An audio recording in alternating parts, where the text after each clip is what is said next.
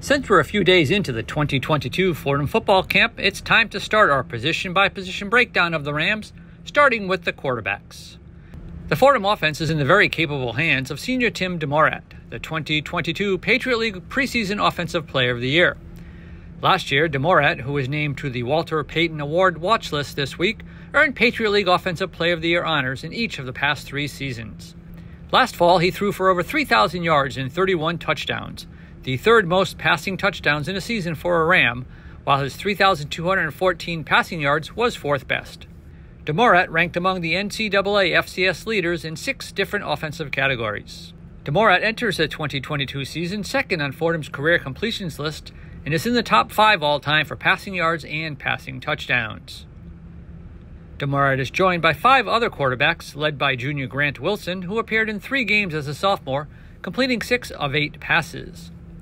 Other signal callers include senior Tom Sharkey, junior Joey Gulbin, and freshman Jack Capaldi and Joe Mickle. Sharkey saw action in 2 games in his first season at Fordham last fall, while Gulbin appeared in 1 game as a sophomore. Capaldi is a graduate of Malvern Prep in Pennsylvania, while Michael is a product of Bedford High School in Bedford, New Hampshire. All right, so your 5th camp, Tim, how's it been going so far? It's been going pretty good. It's been good to get the guys back going.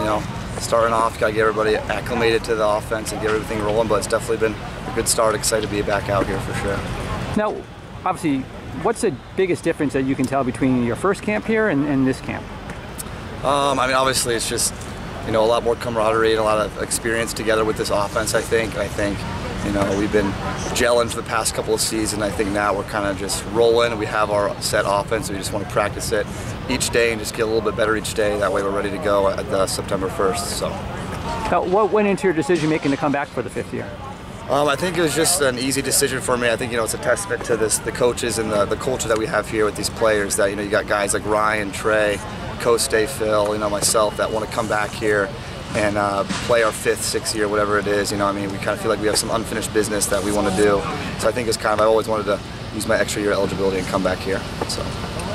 Now, quarterback is one of the few positions on the team that, besides yourself, there's not a lot of experience. What are some of the messages you're sending to the other guys to kind of get them ready in case they're needed? Yeah, I think we got a really good QB room. Grant's really come along. He's got a really strong arm. I think that just kind of trying to lead by example to these guys, and I think they'll just kind of follow. So I think we got 6 of us, so it's a little bit different than years past, but I think they all definitely have a bright future here. So.